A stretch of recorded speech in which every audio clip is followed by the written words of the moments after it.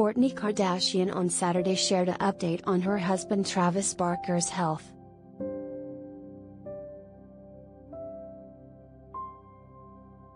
The reality TV star took to Instagram stories to share a statement.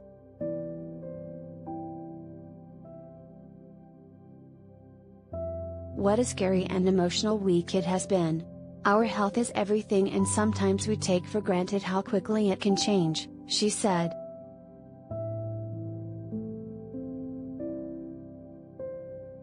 She then revealed how her husband ended up with a life-threatening disease.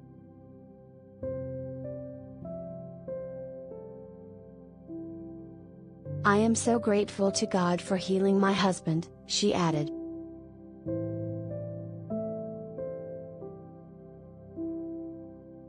After thanking doctors and hospital staff for taking care of Travis Barker, Kourtney shared a quote by 13th century poet and Islamic scholar Jalaluddin al-Rumi.